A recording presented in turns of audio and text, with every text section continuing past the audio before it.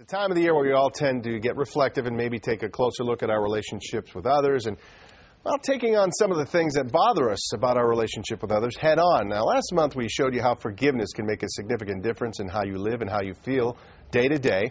On this month's issue of Martha Stewart's Whole Living magazine, Emerson College professor and nationally recognized ethicist Jeffrey Seglin writes about forgiveness and letting go from an ethical point of view. And we're pleased to have Jeffrey from one of the best institutions of higher learning in the world back with us this morning. A little Emerson love there. Jeffrey, you know, we've got to throw that in when you can.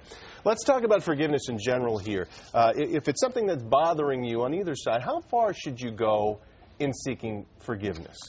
You know, you can't. You should go as far as you want to sort of cleanse your soul, to feel good about it, but you can't force somebody to forgive you. The worst, it's almost worse to sort of nag somebody and say, you must forgive me, I'm seeking forgiveness, I'm sorry. Mm-hmm. You can't force somebody to forgive you if they're not willing to. So it doesn't necessarily have to be a two-person exchange then. I mean, can it be enough to say simply, look, I'm seeking forgiveness, right, and should that be enough to sort of quell the guilt, if you will? It should be, and at some point, all you can hope to do is let go of that, the guilt that you have. You've sought forgiveness, you've tried to make amends, you're willing to be held accountable for what you did, and you're asking for forgiveness, and that should be enough. You can't force somebody to forgive you if they don't want to. And if you are one of those people, for whatever reason, you can't forgive somebody, is that ever okay? Because, it's about letting go. Right. And if you can't find a way simply to forgive and you're not letting go, then that... Well, it's a decision people can make. I mean, you can decide to hold a grudge for the rest of your life, and many people do. Many people do. The question you have to ask yourself, is that really the person you want to become, where that eats at you every day? And, there's the scene in that old movie Diner where the guy held the grudge until he sees the guy online years later, and he just punches him in the face, and the guy has no idea what it's about. Do you really want to be that guy? And that it takes a bigger toll on you to hold that grudge than it gives over power to the person who did the wrong in the first place, and there's really no value to that. But from where you're coming from here, it's no matter what part of the sort of forgiveness scale you're on, either seeking forgiveness or being in the position to grant forgiveness, it is simply about the benefits of letting go. It is, yes, and coming to a resolution that you can't undo what's done.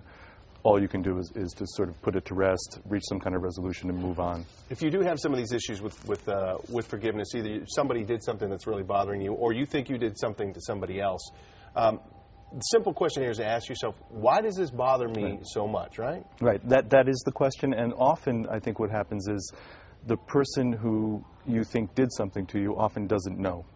And so people tend not to, it becomes the elephant in the room where you know they did something wrong to you, or you assume they did something wrong to you, but they don't know because you haven't told them. Mm-hmm. So sometimes it takes just discussing with someone to say to them, look, what you did really bothered me. I hope there's a way we can do this differently in the past than in the past. And that goes a long way to sort of mending fences. I mean, it's really tough to ask forgiveness of someone when they don't know they did anything wrong to you. Right. And we always assume that people think like we do. From an ethical point of view, I've always been curious about this. Let's say it's a politician who apologizes for something, but they don't apologize until they get caught, as opposed for coming out in advance and saying, look, I've done something here. Right. Does that absolve them?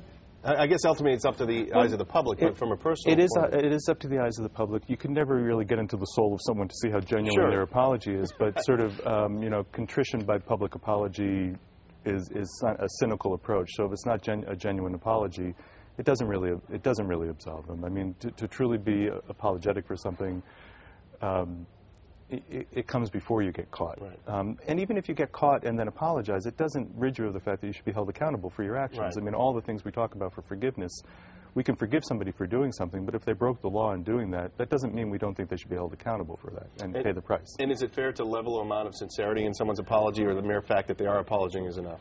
I think the mere fact that they're apologizing is enough, because we can never know how sincere someone is.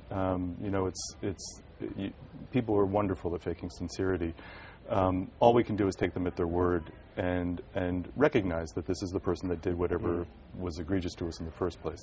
And if you are one of those people who maybe somebody wronged you and they apologize, you accept the apology, but you feel your relationship with that person is forever changed or different or not the same, that's okay, isn't it? It is okay. I mean, every interaction we have with people, positive or negative, defines our relationship with that person. So it tells us how to navigate with that person. Mm-hmm. We know if that person's under pressure, they might do something that's not particularly to our liking. So we know that going forward. So it's helpful in sort of defining that. We shouldn't totally forget what happened. There's a difference between forgetting and forgiving. Mm-hmm.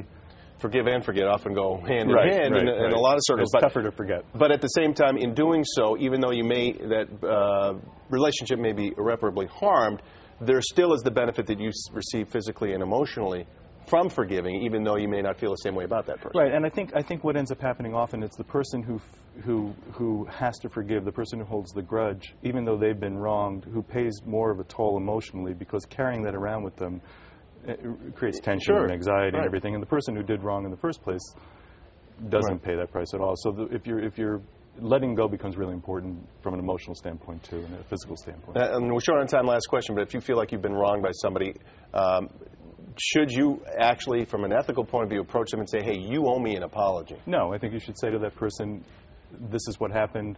I feel that this was what happened. This is why I think you should tell me what was going on with you. But you can't force anybody to apologize. I think you do, if you want some kind of apology, you owe it to them to tell them what your feelings are in response to what they did. Yeah. Very interesting topic, interesting approach, too, and you can find out more about that in Whole Living magazine. It's on newsstands now. And to see Jeffrey's article and for more information on ethical perspectives, you can visit his website at jeffreyseglin.com. Check it out. You'll be glad you did. Jeffrey, thanks for coming in. My best to everybody in Emerson, too, please. All right, got to take a